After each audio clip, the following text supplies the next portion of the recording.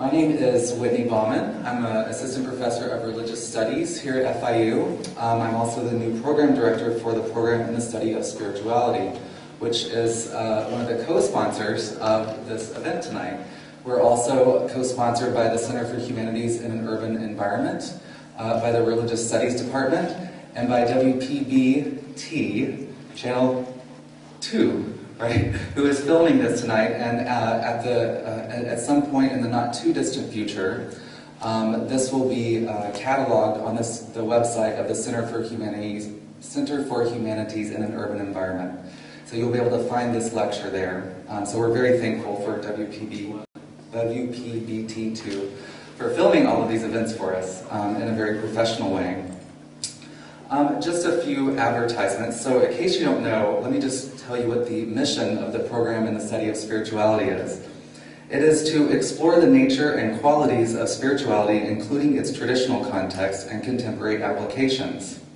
And so we're looking at sort of religion outside of where you would normally look for religion, is what we're trying to do. So we look at spirituality of atheism, for instance. Spirituality in the environment, spirituality in medicine, spirituality in business, so on and so forth. How is spirituality being conceived of in ways that are outside of one of the sort of traditional world religions? And that is the aim of the program. We have a certificate program and this series of events, which this is part of tonight. On the outside table you'll find all of our paraphernalia. We have the rest of our events listed on this card, and also a little brochure that describes more about who we are. So, I'm also sending around a sign-in sheet if you would like to get on our listserv, and that way you will find out about events that we have in the future. So, alright, I think those are all the advertisements. And now I want to introduce you to our speaker tonight, who it is my great pleasure to introduce to you. Professor Richard Kearney holds the Charles B. Sealing Chair of Philosophy at Boston College and has served as a visiting professor at the University of College Dublin, the University of Paris, the Australian Catholic University, and the University of Nice. He's the author of over 20 books in European philosophy. That's a lot. That's a lot, I'm just going to say. He is a former member of the Arts Council of Ireland, the Higher Education Authority of Ireland, chairman of the Irish School of Film at the University of College Dublin. He's also a public intellectual. I learned today in our conversation that he's not just a philosophical sort of sitting in a philosophy professor sitting in the ivory tower, but he's also a successful novelist and a poet. And he's friends with Bono, so, you know, Professor Kearney has a very interesting and rich history and past, and I'm thrilled that he's here to speak to us tonight. He's a true scholar, and a true well-rounded person as well as being a good scholar, which is hard to do. I haven't figured that one out yet. Well, either of them really, but okay.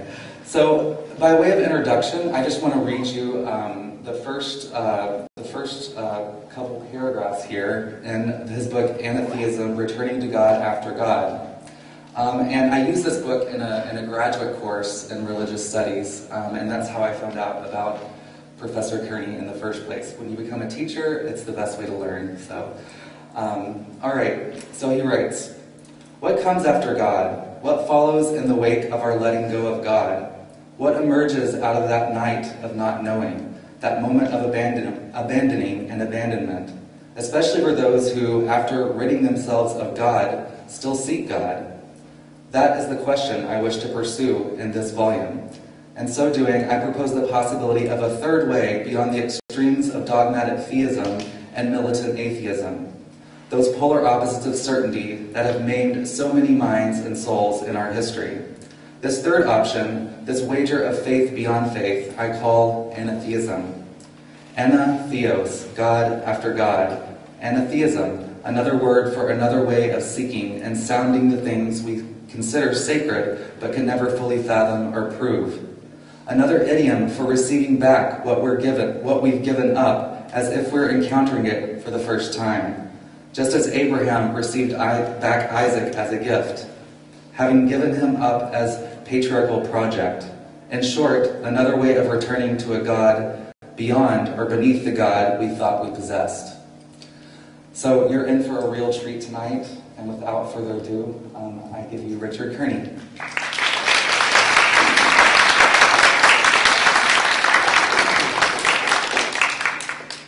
Thank you very much, Whitney. I think that quote sort of says it all. I can go home now. I'm not sure I have a huge amount more to offer in terms of argument, but I hope to apply that argument or claim that was just repeated and rehearsed by Whitney from my book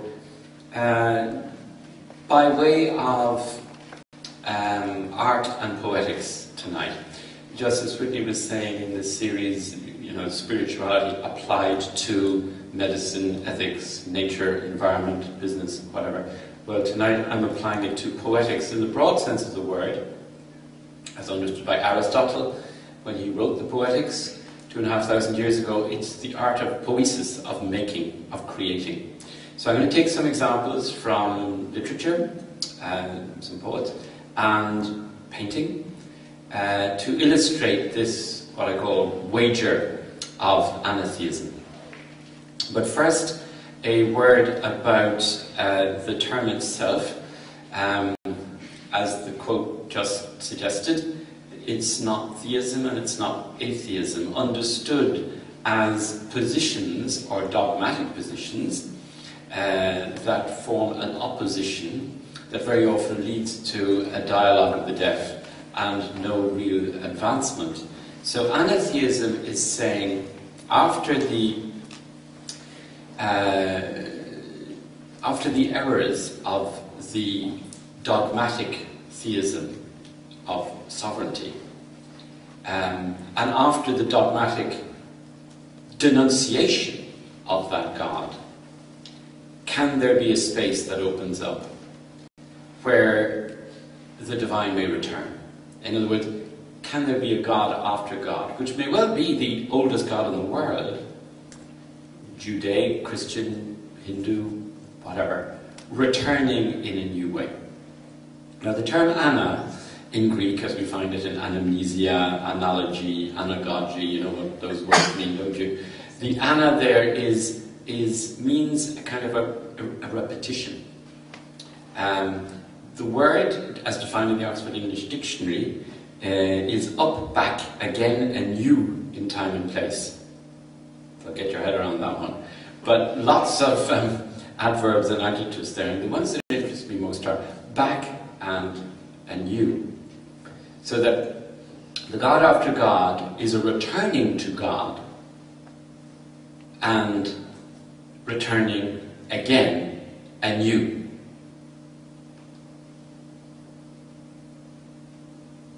Returning to God after the death of God. And I mean the death of God in two senses. The loss of God in terms of any existential experience that one may have. What the poet Hopkins, the Jesuit poet Hopkins, Kearney Hopkins, called the night of letting everything go.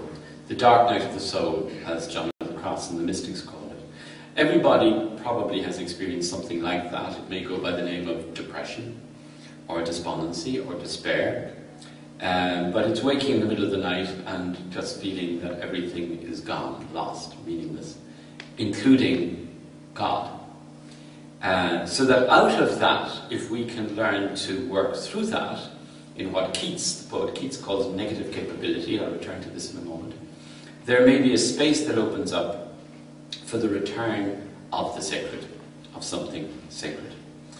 In a second sense, I mean, that's the existential, everyday sense, just as Heidegger says we all experience angst, that's the condition of our being in the world. And this is taken up by Sartre and de Beauvoir, and of course the entire existentialist tradition.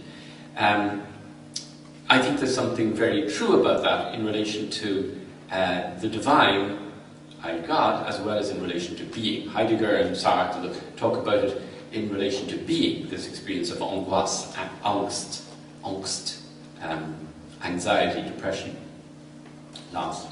but I think it can equally be applied to the experience of God. And very often philosophy, being is a secular word for the ultimate, the absolute, the universal, the profound. But in a second sense I mean it too, and here it is more particular to the age in which we live. That is to say, post-religious, post-secular, post-Enlightenment, post-French Revolution, post-Marx, Freud, Nietzsche, all of whom in their different ways and for different reasons announced the death of God. Post-Weber, what Weber called Entzauberung, the de-magification, Entzauberung, of our secular, modern, industrial, capitalist world, which is now our global condition.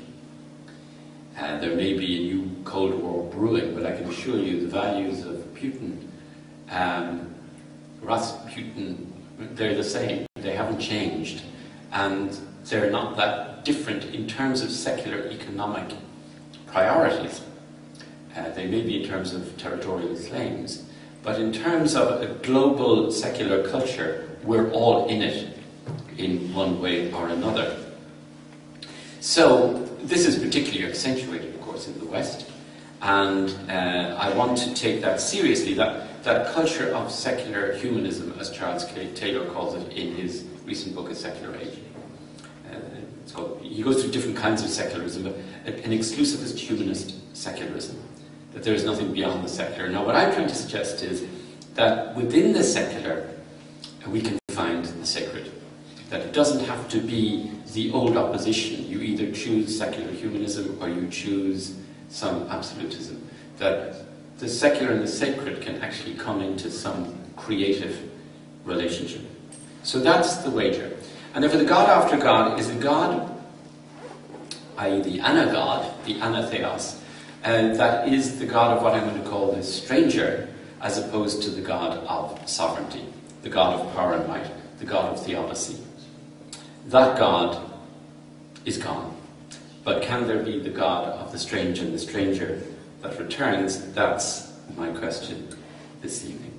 So I'm going to look at anatheism, specifically in relation to the religious imagination, and to do so, as I mentioned earlier, in relation to some poets and some painters. John Keats talked about negative capability, and he said the poetic condition is to be able to find yourself radically disposed towards the strange. I quote, "Negative capability is when you find yourself in mystery, uncertainty, or doubt without the least hankering after fact or reason." In other words, staying in the mystery, uncertainty, and doubt. Right? Staying in the cloud of unknowing, as one of the mystics called it. Staying in that moment of radical openness to what may come. Keats actually said that when you're in this condition of negative capability, you forfeit and bracket and suspend all your preceding certainties and attachments and addictions and presuppositions and prejudices, and you look at the world as if you are living on the first day of creation. And he called it a willing suspension of disbelief. But you could add a willing suspension of belief. One enters into a condition which is, here I quote another poet, André Gide, another writer, une disposition, moins une attente qu'une disposition à l'accueil. It's less an expectation than a radical disposition to receive whatever comes. So that's negative capability. And that's the first step of anatheism. It's letting go of everything. It's the moment of abandon and abandonment. But sometimes can be lived in huge anxiety and fear and despondency, the dark night of the soul, or the Janus face of that is this moment of radical opening up towards something that may come. So that's the second moment, the turn towards that which may come, or may come back. It may be a returning to that which already was, but has died, and is now coming back. A movement, by the way, that you find in every spiritual wisdom tradition. Letting go, abandonment, and then it comes back. In my own Christian tradition, and I'm not invoking this in any supersessionist sense, simply the one I know, or know best, very committed to interreligious dialogue, but it's the one I hail from. One finds, for example, in the crucifixion, Jesus Christ abandoning and being abandoned by the Father, the God of theodicy, the God of power and might, who supposedly might come down and take him off the cross. But of course, he realizes that that God, my God, why have you forsaken me? That God of power and might, of theodicy, doesn't exist. And then, having said adieu to that God, abdeo, adieu, he says adieu in the sense of come back, I'm coming to you, unto thee I commend my spirit. And that's the ad deum. There are two A's in anatheism. The first A is the A of abstention, abandon. The second is the A of advent and arrival. And the two are extremely important. To play with the words, and I don't want to do it too much, on the letters, AA is also the name of a 12-step program, in which there are 12 steps, but the two most important are letting everything go and acknowledging one's total helplessness before one's attachments and addictions. And secondly, the second A is that of abandoning yourself to what's called a higher power, however you define that power. But there's the letting go of the old God and then the opening up towards another God. And remarkably, many people are healed and cured by virtue of this double A.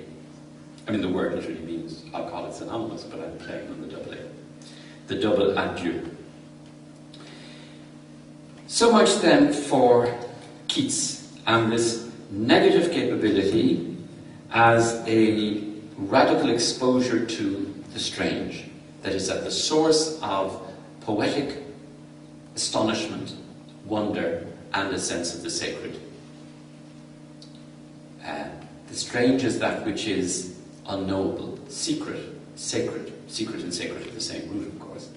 And that comes from the Greek. Sacer, in Latin, comes from the Greek mysterion, which literally means a blindfold, not knowing. So being in that position of not knowing, this kind of exposure may prompt us to begin all over again, to surrender inherited sureties and turn towards the other in wonder and bewilderment, in fear and trembling, in fascination and awe. So at this moment, the inaugural space of poetics of the sacred and of religion are basically isomorphic or similar.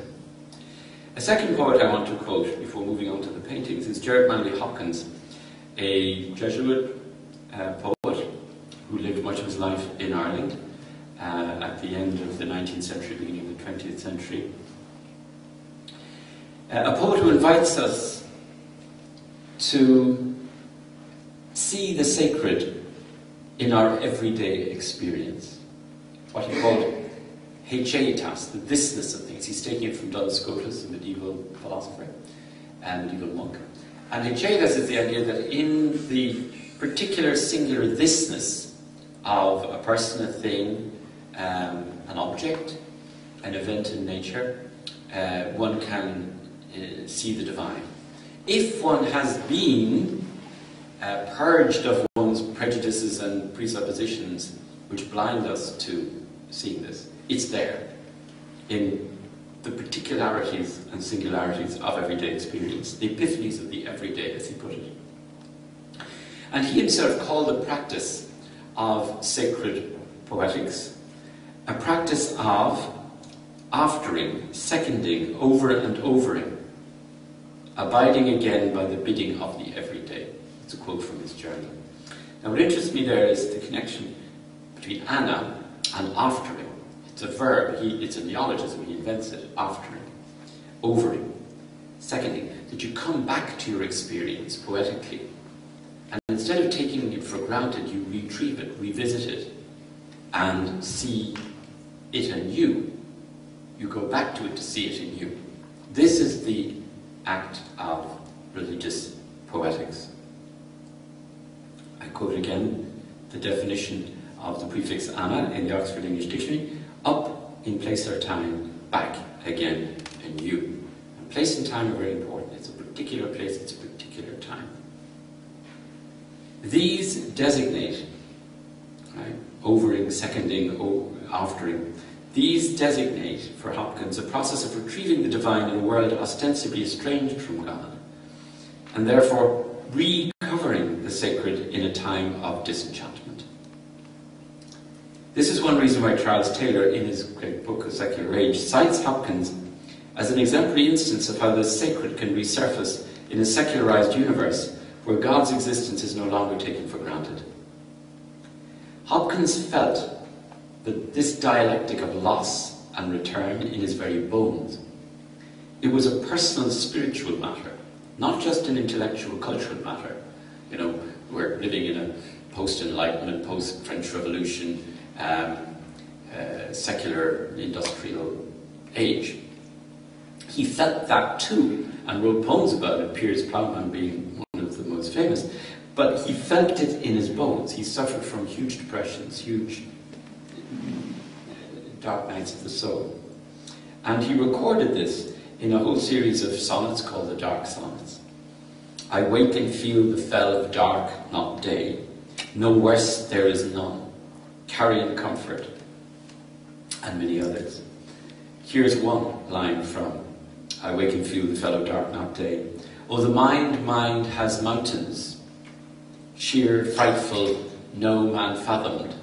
Hold them cheap may those who ne'er hung there. But there's probably few of us who hold them cheap, because we probably all hung there at some point in our lives, on those sheer, frightful, no man fathomed cliffs, with nothing but the abyss beneath us. One doesn't have to be a depressive or a melancholic to have woken and felt that fell of dark, not day.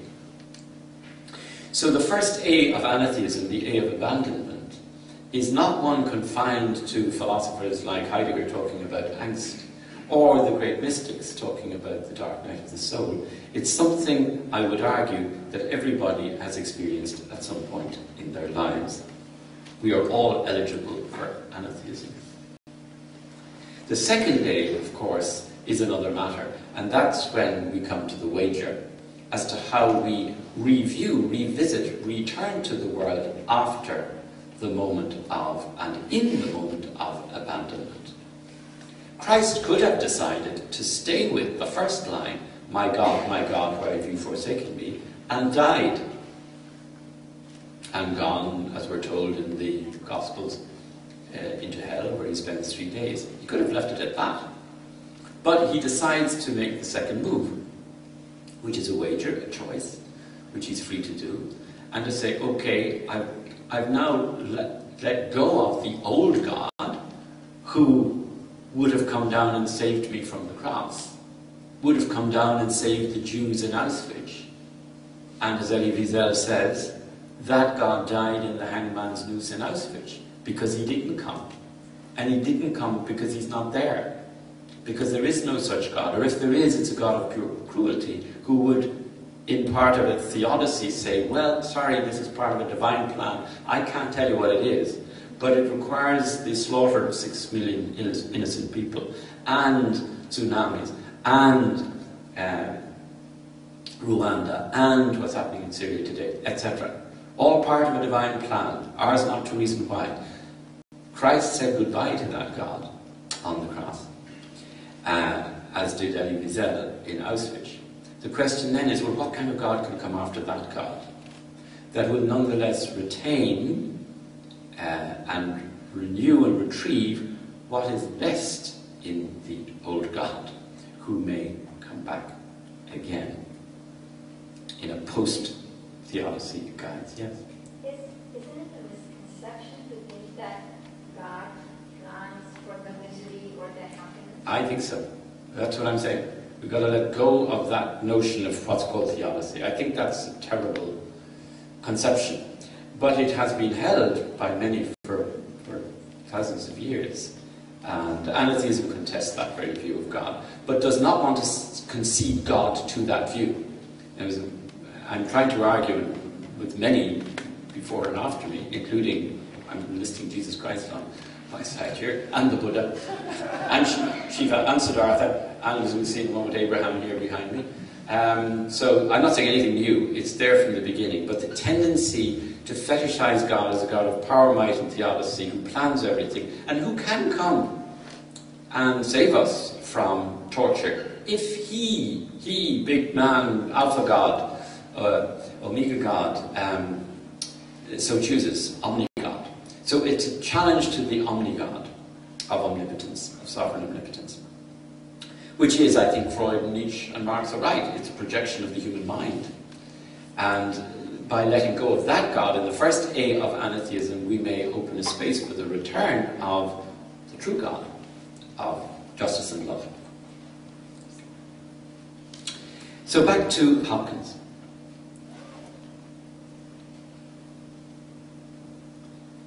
These dark nights of the soul, recorded in his dark sonnets, were for Hopkins interludes on a return journey to the ordinary universe as a place where one might give praise for what he calls speckled, dappled things. Suddenly everything is charged with the divine. There were occasions, they were for Hopkins, occasions to re-encounter Christ, not in some timeless heaven, but, quote, in 10,000 places. I'll give the full quote. Christ plays in 10,000 places, lovely in limbs and lovely in eyes, not his, to the Father through the features of men's faces. So limbs, eyes, faces, and the speckled, dappled things of nature become charged with the grandeur of God. He's actually got a poem called God's Grandeur. In another poem, The Wreck of the Herschland, the Wreck of the Deutschland, that some consider his masterpiece, we witness Hopkins's most dramatic portrait of how a sense of divine abandonment can fold back into a passionate revisiting of the sacred. Here the nadir of deepest descent, katabasis, becomes a second moment of divine ascent, anabasis, a second yes to the no of dereliction. Hopkins based the poem on the sinking of a ship called the Deutschland, which was carrying a company of German nuns across the British Channel to England, and they were drowned. And he imagines what goes through the mind of the Reverend Mother as she stands on deck and the ship sinks. And this is what she sings. She was calling, "O Christ, Christ, come quickly. Is the shipwreck then a harvest? Does tempest carry the grain for thee? For the lingerer with love glides, lower than death in the dark, a vein for the visiting of the past prayer pent in prison, our passion-plunged giant risen." So the passion-plunged giant is Christ, plunged in his passion on the crucifixion, the descent into hell, risen again.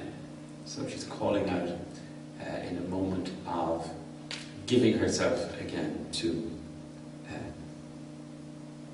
the passion-plunged giant who may arise again.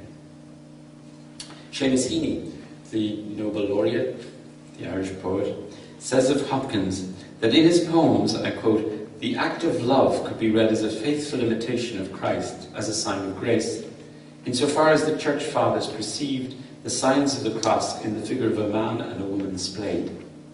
So this is poetics of theoerotics, that the passion is the passion of suffering, as when we say Christ's passion, but it's also the passion of Eros.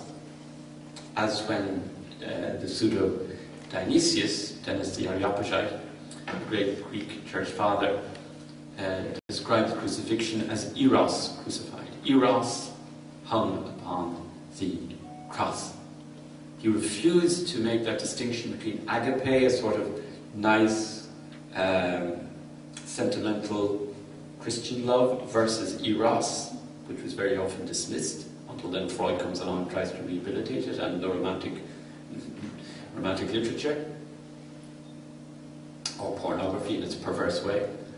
Dionysius is saying, no, that's a ruinous dichotomy to separate eros and agape, which happened with Gnosticism in Christianity and happened with Platonism in Western metaphysics. And then the coming together of Platonism and Gnosticism, which basically turned Christianity as a theology of incarnation into a theology of excarnation, because it set the word against the flesh, even though, as John says in the first chapter, isn't it, of his Gospel, and the Word was made flesh. And the Word was made flesh, according to a certain Christian Platonic metaphysics, in order to get rid of the flesh, which is the irony of ironies, that arguably one of the most carnal religions becomes one of the most ex-carnal religions. Hence, I would argue, the strange and perverse alliance between Puritanism and pornography. They're twins of twin faces of the same phenomenon. But that's another day's work to which we may return. In Hopkins's poetic testimony to the dark nights of the soul, we witness a bold refiguring of first creation as second creation, of loss and return as passion, in the double sense of suffering, abandonment, and eros, return. Here we witness the recreation of the sacred in the carnal and the profane. We experience, quote, the retrieval of the divine in the flesh and blood of the very least of beings. Every, I quote Hopkins, final quote, every jack, poor potsherd, patch, matchwood is a mortal diamond. Anything, no matter how discarded, remaindered, abject, irrelevant, disabled, every jack, poor potsherd, patch, matchwood is a mortal diamond. And of course it seems to me that's what Matthew 25 is saying, namely when Christ said, I was there and you didn't see me. Well, who were you? I was the stranger. I was the jack, poor potsherd, patch, matchwood. But you didn't see the immortal diamond. Hospes, he repeats the word hospes 5 times. I was the stranger, the beggar, the one you didn't see. It's there, but very often we don't see the secular and the sacred because we're looking somewhere else. We don't see it here, right in front of us. Alright, so to conclude this first part of the presentation on the poets of the sacred in the secular, Keats and Hopkins, this is what I would say about Hopkins. Hopkins speaks of poetic epiphany as a retrieval of past experience that moves forward, proffering new life to memory and giving a future to the past. This is why he calls it overing, aftering, seconding, meaning that certain deep experiences can be accompanied by moments of disenchantment, and that after this again, we may return to the primal experience in a new light, over and over. As a Jesuit poet, Hopkins is speaking specifically of a certain sacred reimagining. But this notion of sacramental repetition is not confined to the Catholic or any other particular religion.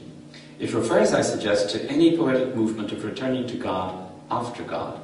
God again after the loss of God. As we learn from Child's Play, gone, back again, fought, done.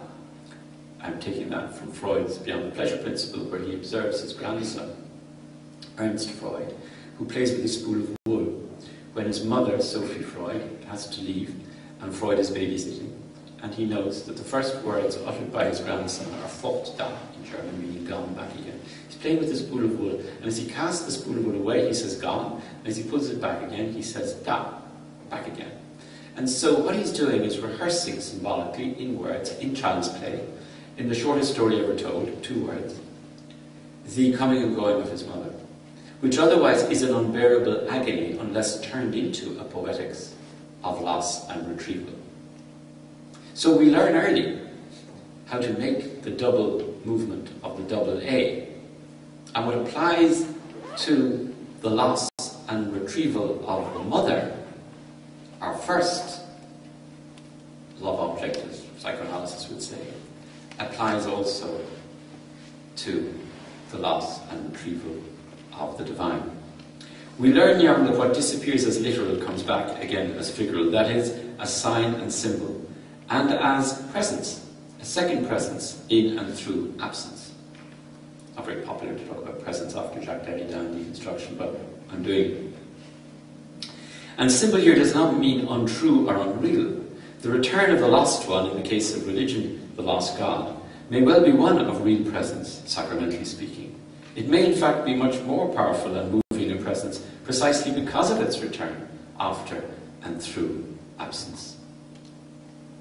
Like when somebody you love goes away and they come back and they're wonderful. But if they stay, you take them for granted. There was an old experiment, if you're having a really bad row with a good friend or a partner or a spouse, it's a very good thought experiment. Imagine them dead, right? And not like I hate you so much I want you dead, but maybe that's the first move. But then, oh my God, you miss them. You start missing them because suddenly they're gone. And you say, why wasn't I nicer to that person? Why didn't I listen to them? Why wasn't I more caring? It's a similar kind of phenomenon. Familiarity breeds contempt. Absence makes the heart grow fonder. All these cliches.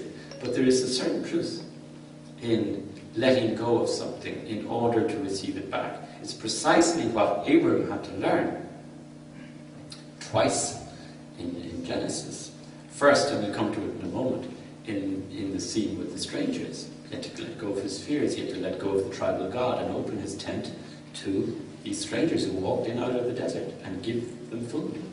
And instead of fighting them as enemies, he receives them as guests and friends. It's the same word in all Indo-European languages, Semitic and Indo-European. Same word for enemy and guest. In Latin it's hostis, hence our word hostility, but also hospitality. Hostis, hospes. So it always had that double sense.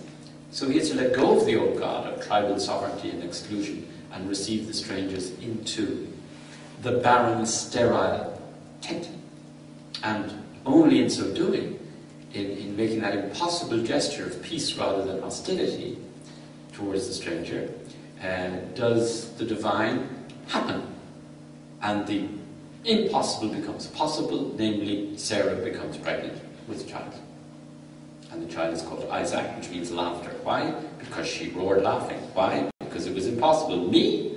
I'm 99, and my husband is, 800. No way we're having a child. But they were right. They said, we're coming back in 9 months, and you will be with the child. When we come back again, you will be with the child.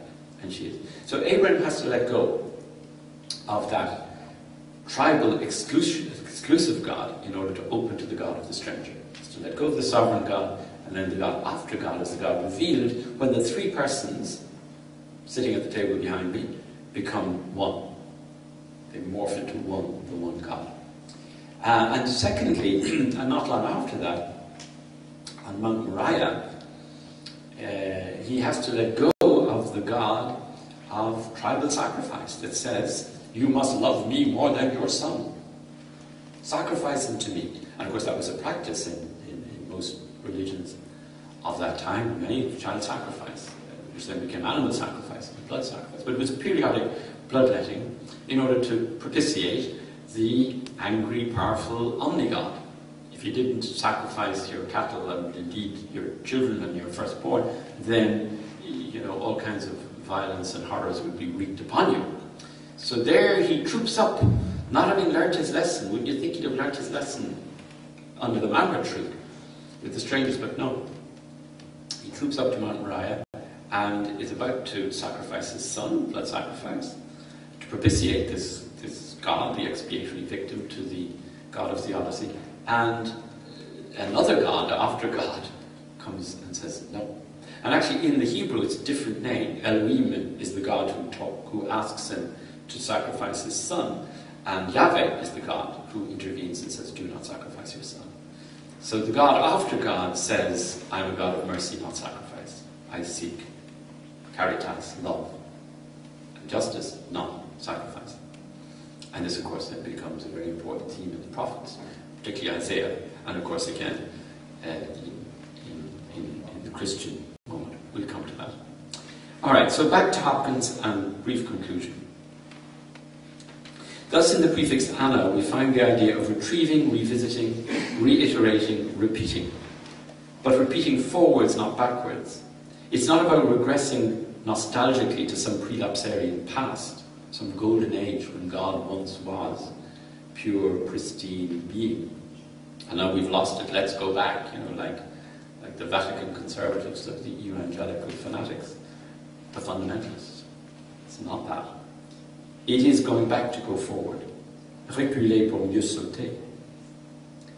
So it is in this sense that I use the term anatheism as a returning to God after God, the subtitle of my book. A critical hermeneutic retrieval of sacred things that have passed but still bear a radical remainder. An unrealized potentiality or promise to be more fully realized in the future. In this way, anatheism may be understood as after faith, which is more than a simple afterthought or after effect. After faith as eschatological, something ultimate, and in the end, something ultimate in the end that was in fact already there from the beginning. And that is why the after of Anna is also a before that has been transposed into a second after. Okay, that's about as technical as I would get. And now let me move on to the paintings. All right, we'll move smartly. So, the first painting I've sort of commented on, and I may not delay too much longer here, simply to say that you have the three strangers represented as three angels by Chagall in this contemporary, 20th century rendition of Abraham and Sarah on the left bringing the bowl of food to celebrate this act of hospitality, where the enemy hostis becomes the guest. And in this inaugural act of hospitality, receiving the enemy into the home, Sarah receives a child into her womb.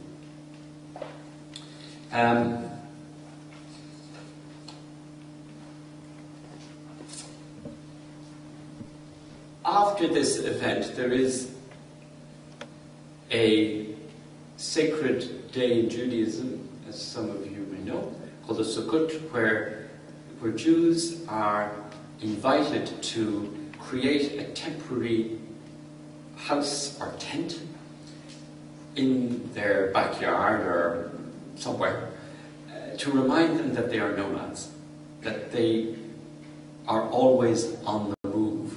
They are Abrahamic, who Hegel described as a stranger on the, Psalm 119 described as a stranger on the earth. We are all strangers on the earth. And this is a reminder to the Jewish people that they are people of the tent that move and that open to strangers. That the first three books of the Bible are books based on strangers. The book of Job, the Song of Songs, the Shulamite woman is black and beautiful and strange, and Ruth, the Moabite, who of course is the ancestor of David, who is in the same lineage as Jesus. If it wasn't for Ruth coming into the tribe from the Moabite people, there would have been no David and then no Jesus and so on. And I say this in no supersessionist sense, that kind of Judaism is preparing for Christianity, which is preparing for Islam, which is preparing for God knows what comes next, the Mormons, which is preparing for the, Dawkins and the new atheists. I'm not talking about a teleological argument here of progress from the primitive to the new. This is the oldest story in the book, and yet it's what comes back, or what should come back as the God after God, this moment of radical hospitality. And in the Passover, To remain with the first Abrahamic religion for a moment, you have the famous prayer, "You shall not oppress a stranger, for you know the heart of the stranger, having yourselves been strangers in the land of Egypt." That's Exodus 22. And it goes on from there. So, in Deuteronomy, you actually find 36 commands to love the stranger, and only 2 to love your neighbour. Much easier to love the familiar than to love the one who is strange. When you find yourself in the midst of uncertainty, mystery and doubt, you don't reach for your sword or your gun, you reach your hand out. That's the impossible becoming possible. The transfiguration of hostility into hospitality.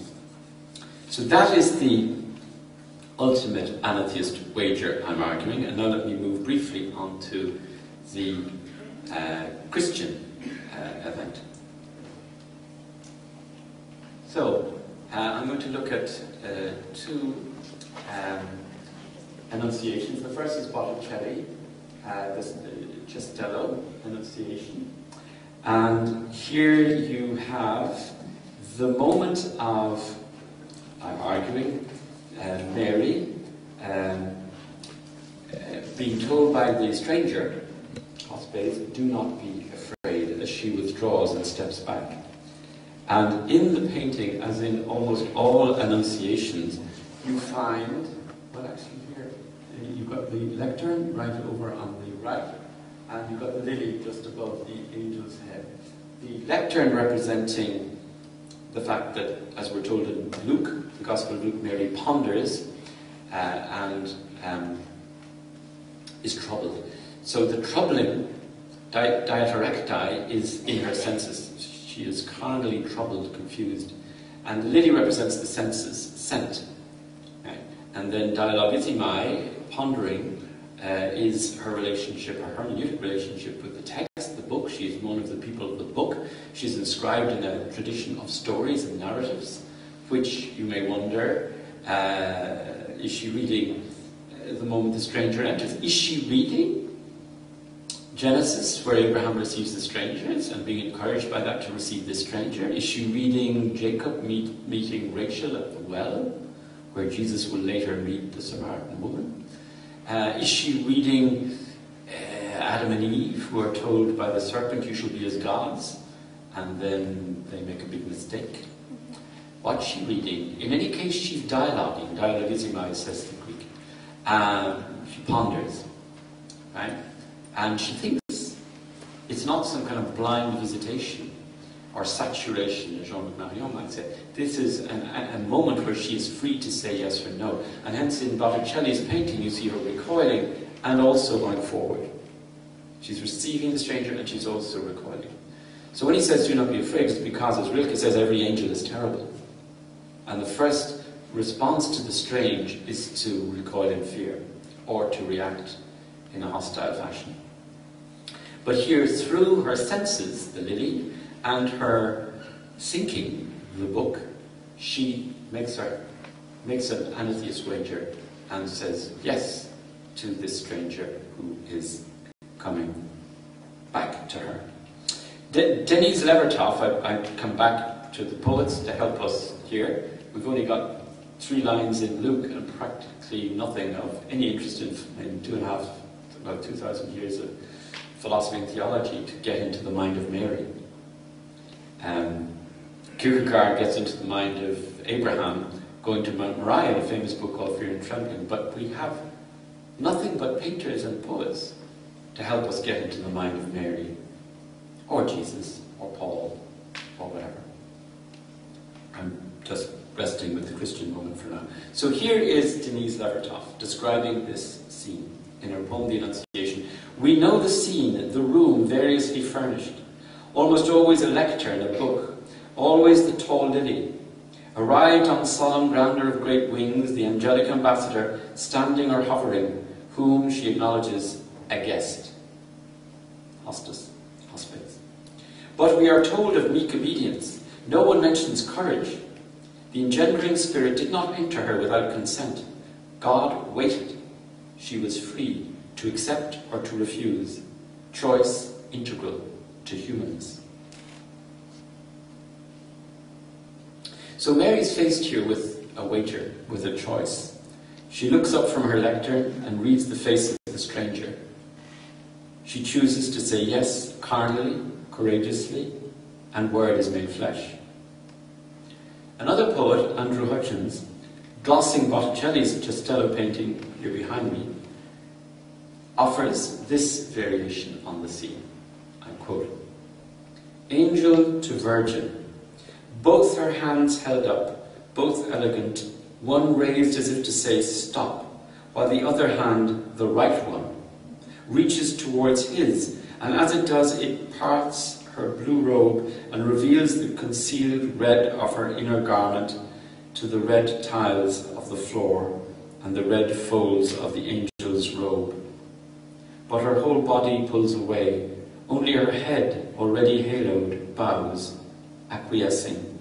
And though she will, she's not yet said, behold, I am the handmaid of the Lord. As Botticelli, in his great pity, lets her refuse, accept, refuse, and think again. And the thinking again, the turning again, back again anew, is the Anna. This is the moment of Anna. Now I think the term thinking, as in Luke 1:26, Mary was troubled and pondered, is important here, the pondering. Because all too often we ignore that moment of freedom to interpret, which Mary has in the moment of recall before she consents. She is no passive victim or manipulandum of some divine will for good or evil. Any more than Judas had to do what he did, Mary doesn't have to do what she did. And if she hadn't said yes, there wouldn't be Christianity. It was for the human to say yes or no to this sacred call of the stranger.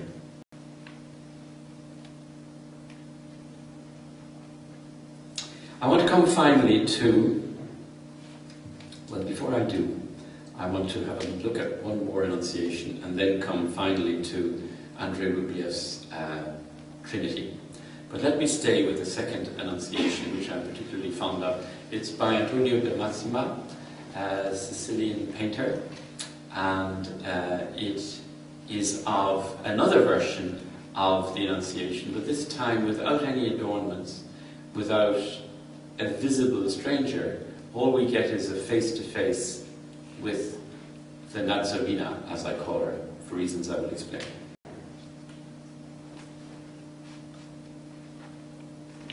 This painting has been given humanist atheist readings. It's called the Annunciata, so it is the Annunciation, as well as Christian sacred readings. It can go either way, and that's what I find interesting. And if you look, the painting is split down the middle.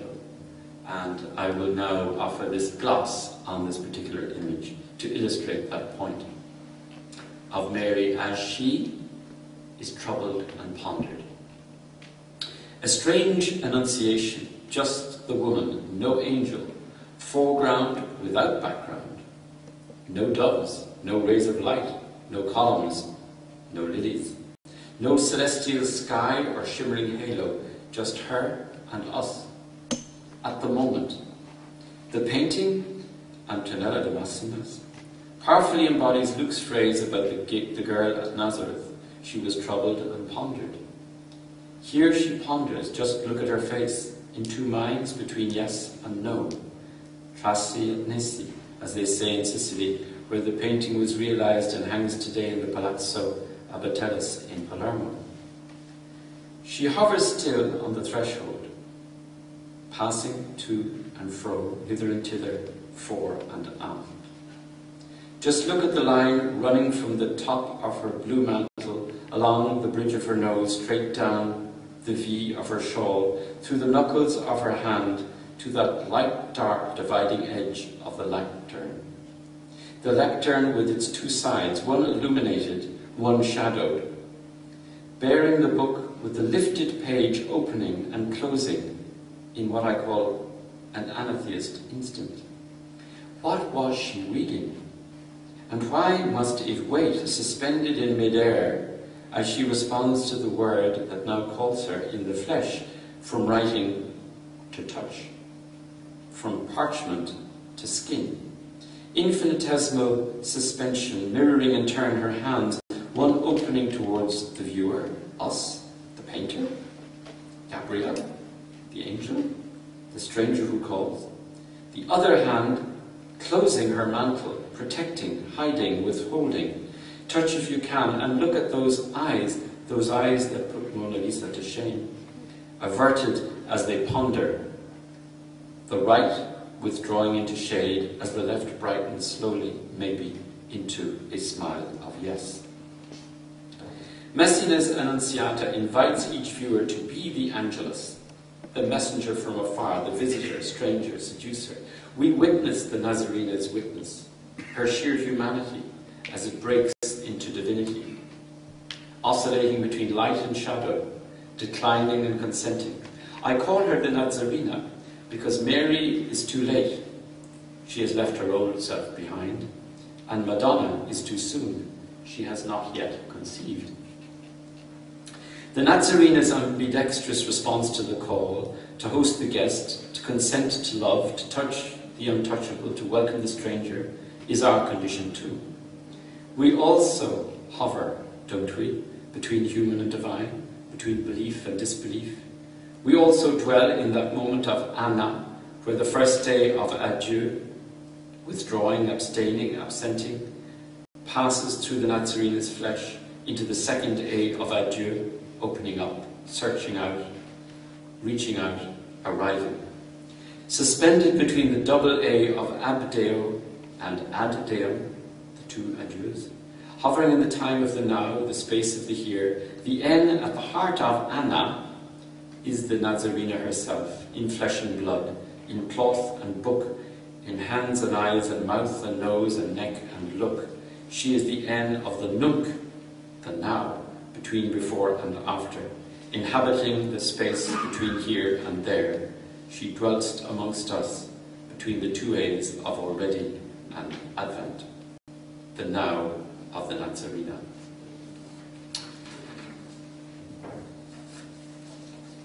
So finally, I want to say a word before a brief conclusion about my final image, which is, there we go, the Perichoresis by Andrei Rublev, great Russian Orthodox icon maker, whose Trinity was proclaimed the canonical work of the Greek Orthodox religion in 1600. What St. Thomas became for the Western Scholastic Catholic Church, the Trinity, this icon, became for the Eastern. Interesting, they chose an image rather than a text of philosophy. But what we have here are, of course, the three persons of the Trinity, Father, Son, and Holy Spirit, but represented as the three strangers that come to Abraham, the three angels. And they are sitting at a table, in fact, moving, according to the title Perichoresis, which I'll come back to in a moment, which means moving around. It's in peri, and choresis, the chora, around. They are sitting around, moving around a chalice. And the chalice is the chalice of Sarah, offered to the three strangers when they appear under the mamre tree in Genesis. It's also the chalice of the Last Supper. It's also the chalice of Emmaus, where in the inn, Jesus and the disciples break bread after the crucifixion. So it's a trinity that returns to previous trinities. Abraham and Sarah's three strangers, the three magi that come to witness the birth, the coming, the advent of the Lord. The three strangers at Emmaus, well, Jesus and the two, but in many of the icons they're portrayed in exactly this arc of three persons. And it is, finally and eschatologically, the three persons of the Christian Trinity. But interestingly, in the term perichoresis, the Greek, You have in it the idea of they're moving, they're in movement. It's not a static being that is identical with itself and coincident with itself, subsisting in itself. It is moving around the chora, and the chora is the womb, the chalice, the gap, the open space, the ana, at the center of their movement. In Latin, excuse the linguistics here, but it's important, it's translated as circumcessio, circum, around, is it circumference? Incessio, spelled with an S or a C. When spelled with a C, and this is deconstruction, 2,000 years before its time, or 1,000 years before its time, spelled with a C, it's cedo, that each of the persons is ceding the place, giving the place to the other, saying, after you. No, your place, you be my guest. Right? So the host is ceding the place to the guest. Father to Son, Son to Spirit, Spirit to Father, and so on, ad infinitum. Cedo is you take your place as offered. You take the empty space. So the movement is a constant dance around. The circumcessio was a dance around. The perichoresis is a dance around the center, the space that is opened up by the womb. And interestingly, in several of the murals and mosaics and icons of the Greek Orthodox, the early Greek Orthodox Church, you have representations of the Madonna, of Mary, with the child, the infant child, in her womb, in her heart, and it is called the chora akoraton. Mary is called the container, the chora, of the akoraton, that which cannot be contained. So she is the chalice that receives the stranger being, in all instances, the divine. The sacred stranger. Now, I didn't turn that off, so that's a hint that it's time to have done with the images and move to a quick conclusion, because I promised I'd come in under 50 minutes. All right, so let me conclude with a brief few paragraphs, and then I'd be very happy to take any questions you have. The moments of poetic imagination depicted in these poems and paintings do not necessarily entail faith or a second faith in some divine other. I'm simply observing that they may well serve, for those who choose, as a prelude to such a second faith, an ana faith.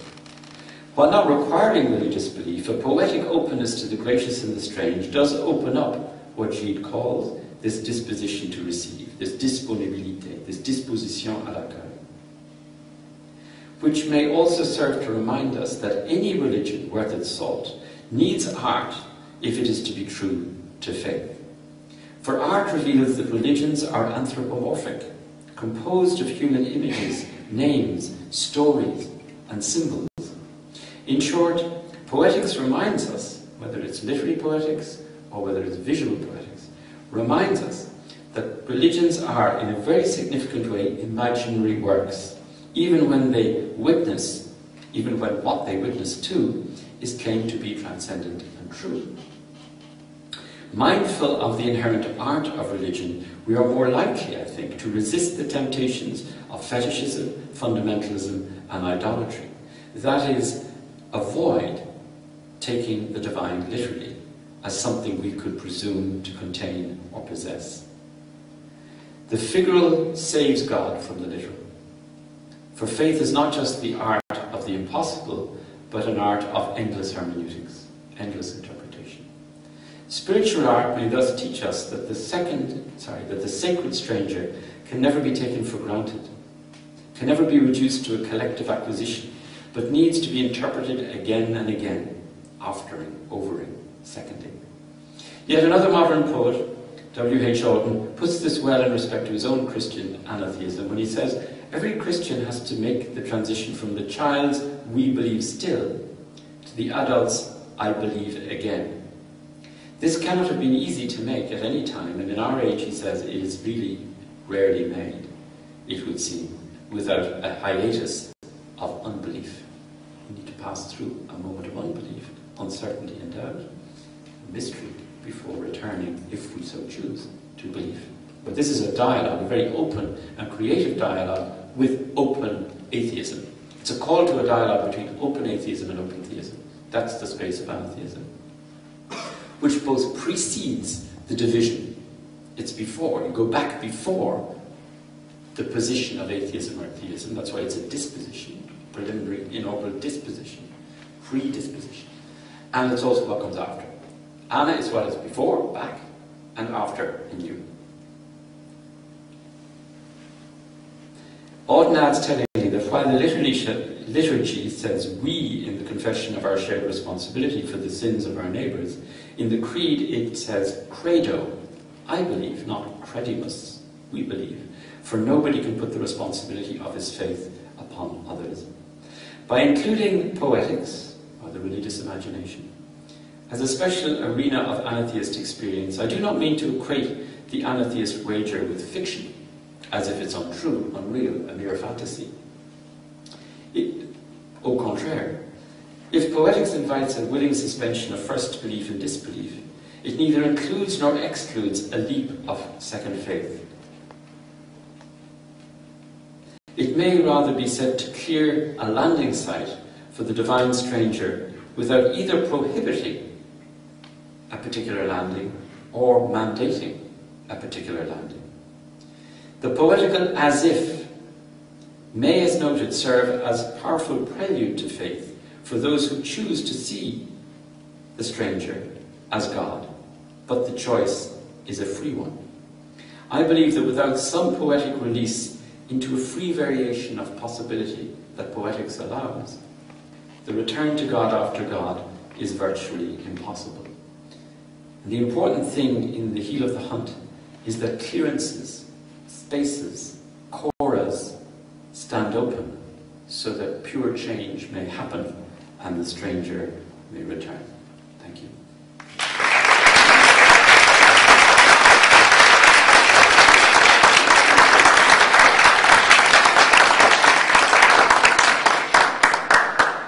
So we have some time, I think, for questions. Comments? Many, many, many. I'm not sure who was up first. We'll do 1, 2, 3. Yes. Robert Dennington, doctoral student from St. Thomas University in San Jose, regards to. I was hoping you could speak a little bit more about the relationship between atheism and that concept and microeschatology, which is after God, particularly if you're involved in the other passage. You're talking about the fourth reduction, and so we call it microeschatology. Why? To remind ourselves that we are seeking to signpost a path that brings us back to the end, eschaton. That is after the capital beginning, telos, and before the beginning, the arch. In eschatology, that restores us to the simplicity of the face-to-face prior to all first causes and final causes. We are talking, our course formula, about an eschatology of the sacred, both in archaeology and teleology. In other words, in our eschatology of the everyday defies the perverse reading of eschatology as some triumphant end of history, where the divine trumps the human. I absolutely love that. I would love to hear more about the relationship between atheism and microeschatology. Okay. Well, I suppose anatheism is a very simple way of saying microeschatology. Gosh, don't I use terrible words? So I wonder if anybody still sitting in this room. But anyway, it's like, Heidegger says, and I'm not claiming to be Heidegger, can I assure you, on any front, but he says when in the preface to Being in Time, he said, people are going to have terrible difficulty reading this work because I'm inventing all these new words and whatnot. But he said, remember when Aristotle wrote the physics and Plato wrote the Protagoras, the Greeks didn't understand what the hell they were saying either.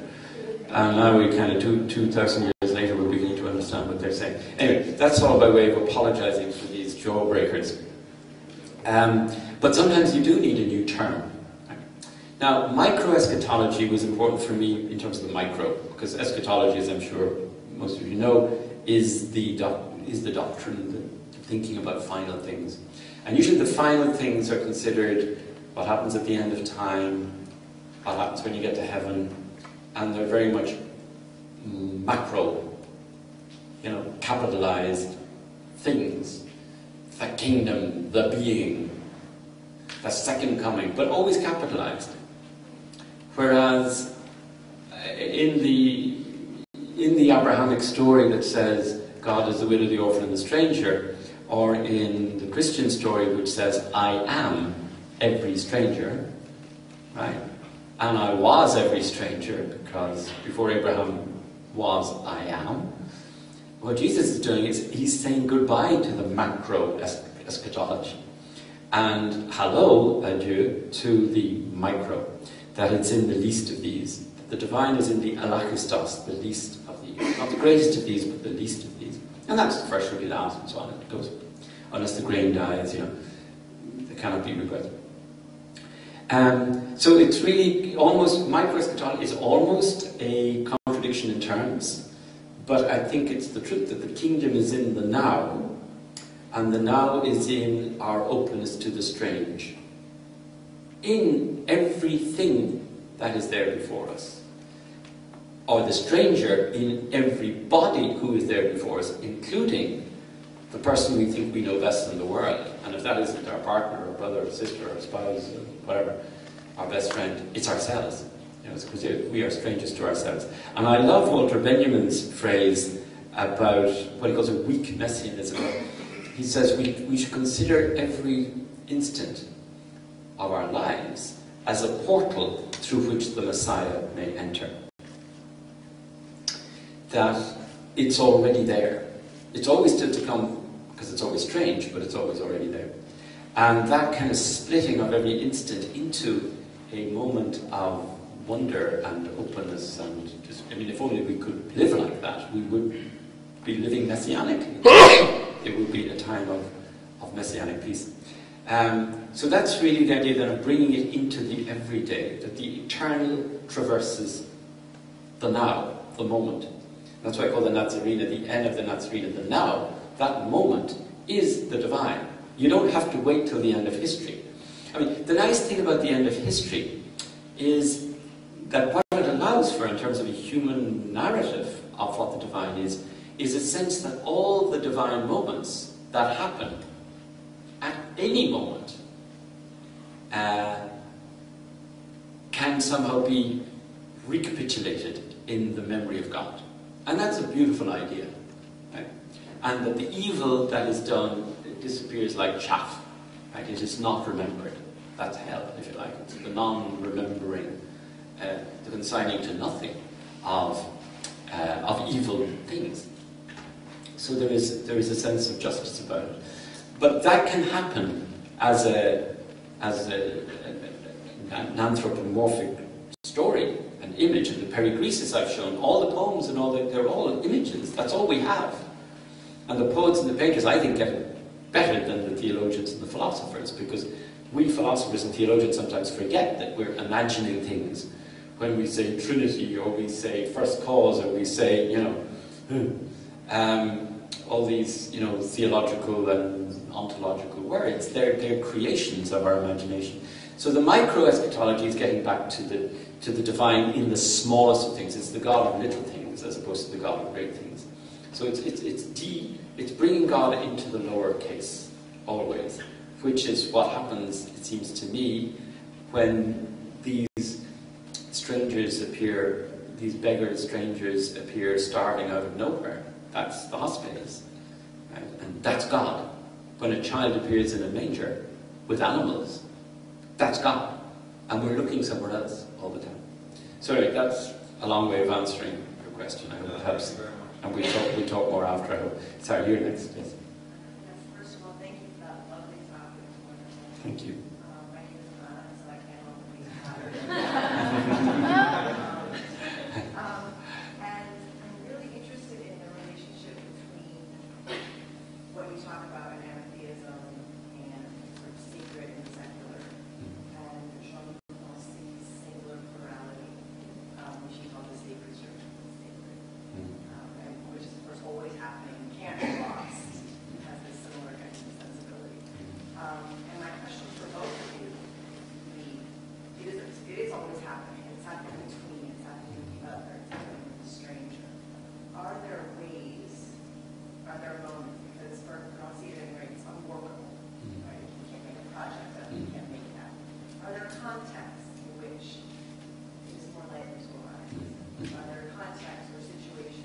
phenomenon is happening to that? Yeah. Well, it's a great question, and interestingly, myself and Nancy are doing a little book together on the Annunciata. His response to it and mine. So we're very similar in many respects, but where we differ, and you've kind of put your finger on it, is he spent so much time with Derrida, who was one of his best friends, and Derrida wrote a beautiful book on Nancy's notion of the touché, touch. But that he stresses all the time the unworkable nature, the impossible nature. Right? As for Derrida, forgiveness is impossible, pardon is impossible, justice is impossible, we must still seek it, but it's impossible. Whereas I put the emphasis on the possibility. And in my book, and whenever I think about these things or talk about it, I always give examples. And I see it working all the time. I see it as incredibly workable. Right? That doesn't mean it's not difficult. It is the impossible becoming possible, but I see that possibility happening everywhere. Nancy sees it happening nowhere. It makes it really difficult to speak about this unworkability. Well, it does. And in fact, his books, I've been teaching, his wonderful books, Corpus, 1 and 2. 2 has just come out last month. But they're almost unteachable. They're beautiful books, but try teaching them, I'm telling you. Try reading them.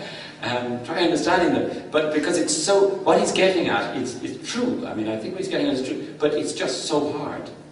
Now, here am I talking, and I'm coming up with micro-eschatology and anatheism. So, but what I try to do, when I talk about it and when I write about it, is give examples. So in anatheism, for example, I talk about Dorothy Day, about Jean Vanier, about Gandhi, and Bonhoeffer, Eddie Hillison, people who do that and do it all the time.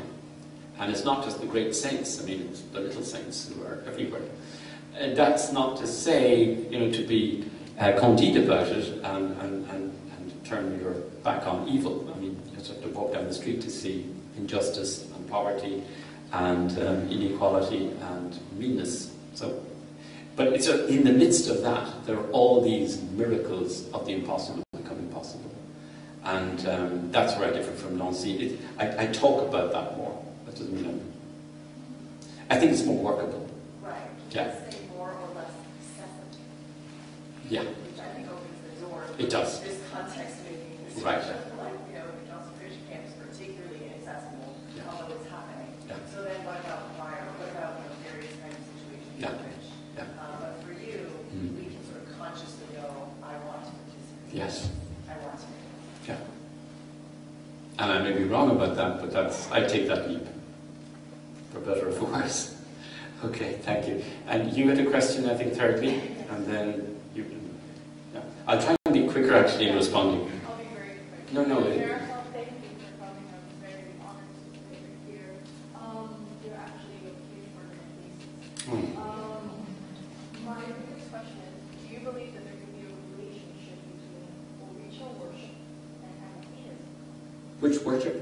Orisha worship. West Nigerian African fetish worship.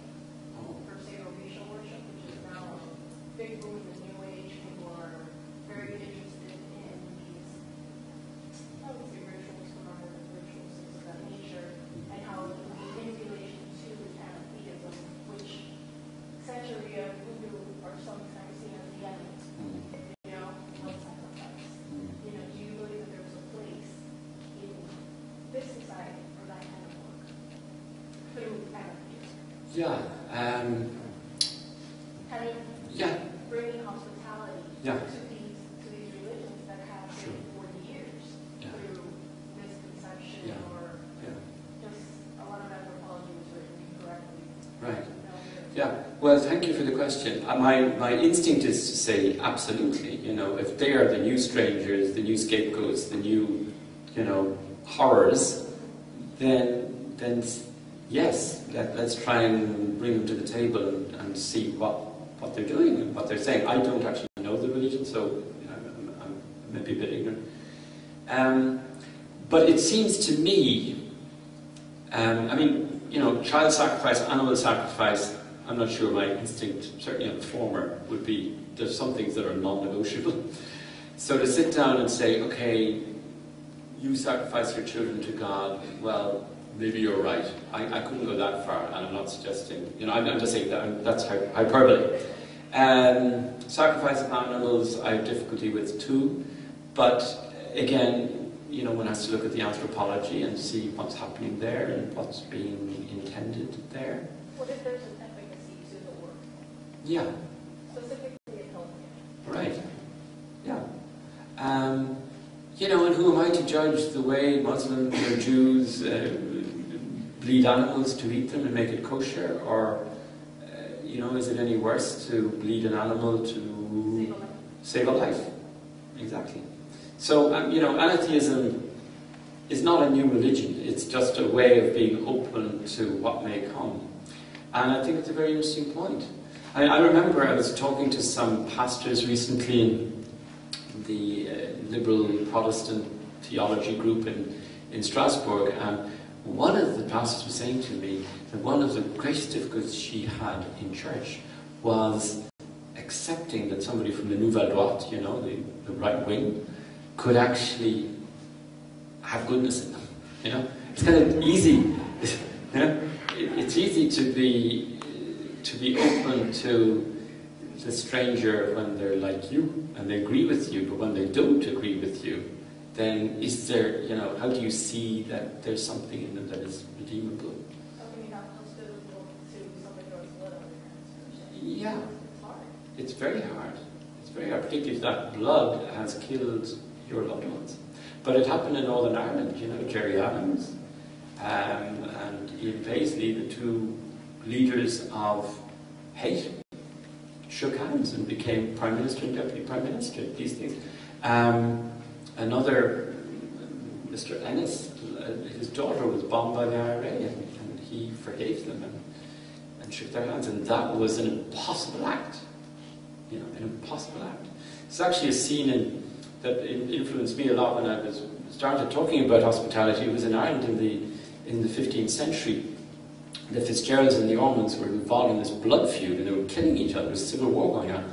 And eventually the Fitzgeralds had cornered the Ormonds in Dublin Cathedral, and they were, starving them out.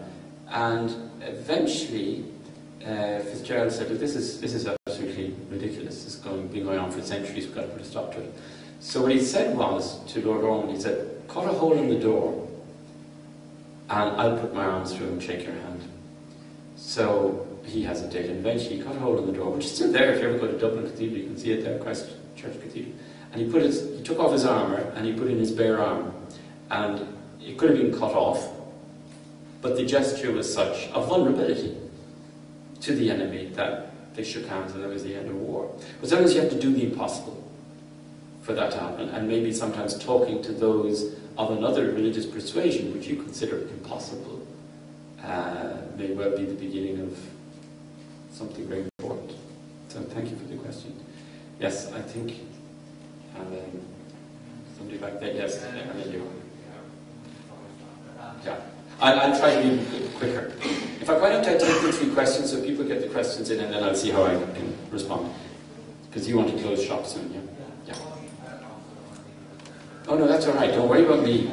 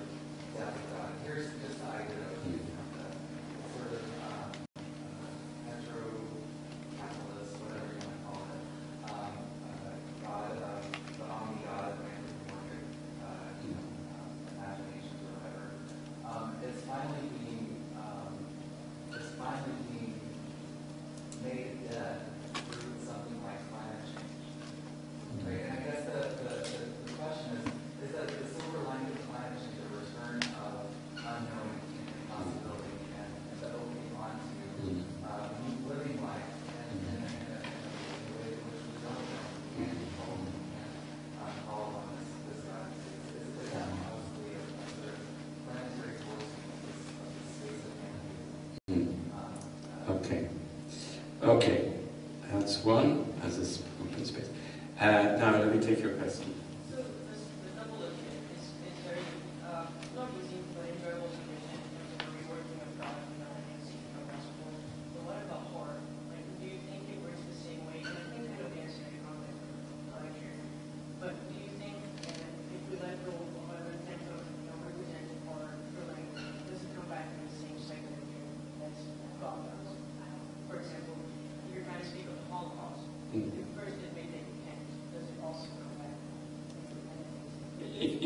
first admit? If you first admit it, you can't speak of it. Yeah.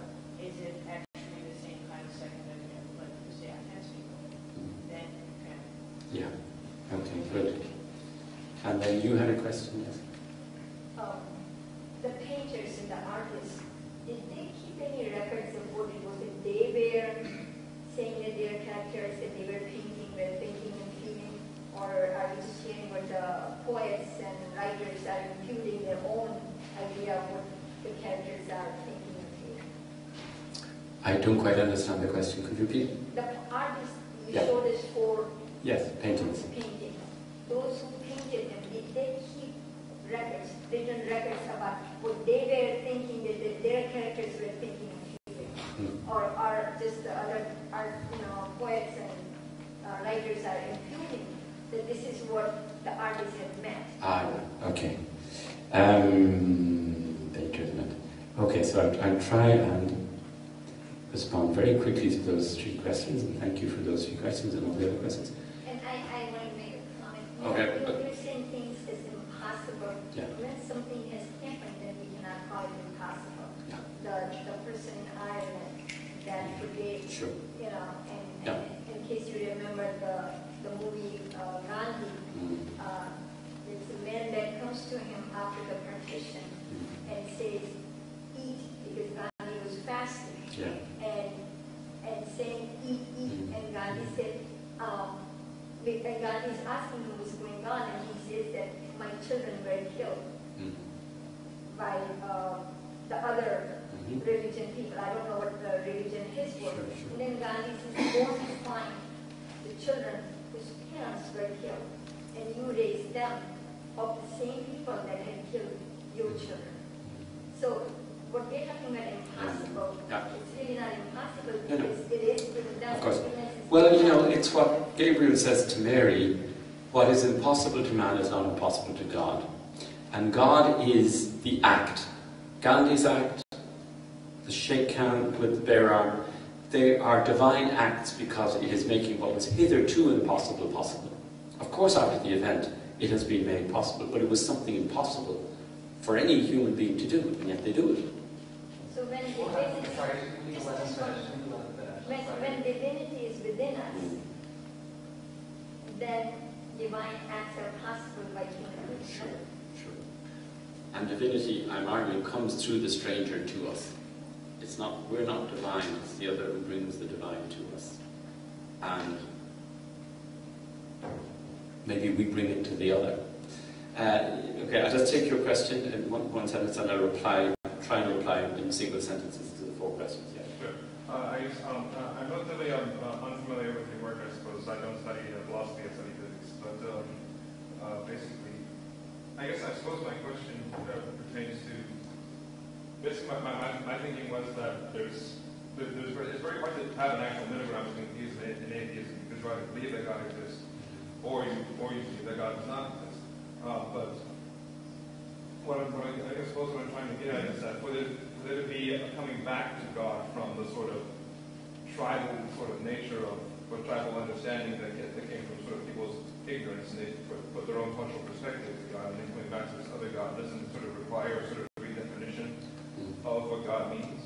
And in that sense, I mean, you might forgive my cynicism, but in a sense, I guess the kind of God that I'm reading from what you're describing is sort of sounds like a sort of Einsteinian pantheism, where it's like sort of God is sort of a poetic name simply for the mystery inherent in the universe. And I'm wondering, I guess pantheism is basically sort of very much dependent on sort of playing the inherent mystery and unknowingness of God, I suppose. Forgive me if my questions. No, that's very good. Okay. Four very good questions, and in a way the questions stand as questions. I don't have any answers, but let me maybe give very single sentence comments, because I realize we've gone over time.